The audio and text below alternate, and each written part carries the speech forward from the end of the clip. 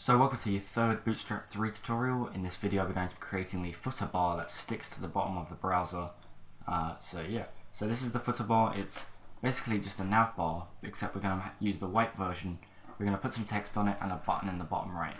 Now you can customize this however you want. You can have a look at the Bootstrap documentation for this.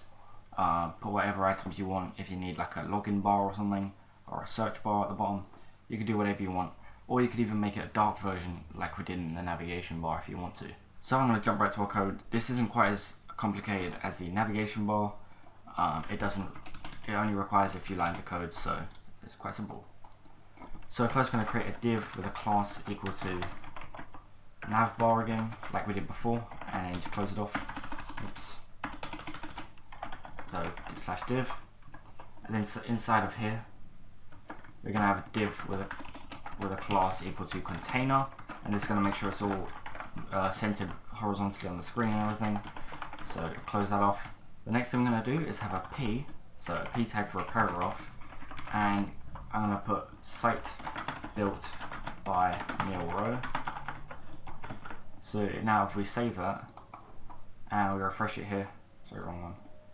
We refresh it, you see it says site built by Neil Rowe, and we need to do some other styles to our div class navbar.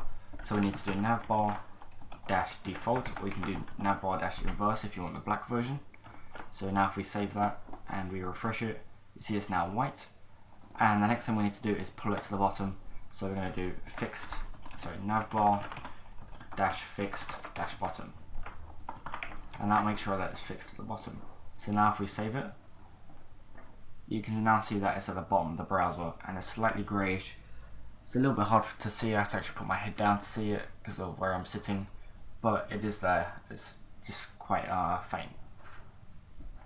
The next thing you want to do is make sure that this text is properly styled, so it's centered vertically. So that's really simple. You could do p class equals and then navbar dash text, not navbar, navbar.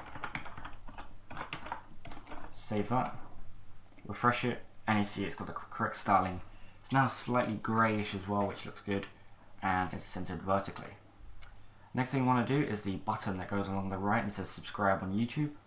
So this is quite easy. We're just going to do a class is equal to navbar dash button, close it off, and go subscribe on YouTube. Now if we save that and refresh it, you see it's just giving us a link as a normal button. That's the default button, just a link. So now we need to tell it what kind of button to be.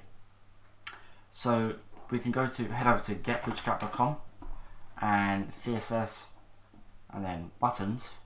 You can see all the different types of buttons. So we've got default, primary, success, info, warning, danger, and link. So I want to use this danger one, not because it's any problem with this button, just because it's red and that kind of matches our theme and everything, and subscribe button is red on YouTube and everything. So we're going to use btn-danger. So here just go btn-danger and then save it and refresh, and you see now we're getting that button effect. It's going red. The last thing we need to do is give it the global btn class. Now this is just a standard class which is used for all kinds of buttons. This one is giving it the styles just for the nav bar, but then we need to import all the rest of the styles. So now if we refresh that, you see it's a proper button. The last thing we want to do is make sure that this goes over to the right. So this is simple. Bootstrap gives us some built-in classes, float left and pull left and pull right, and those just basically equate to float left and float right in CSS. So for our button we're going to do is float dash right, pull dash right. And then for the navbar text, pull dash left. Save it and refresh.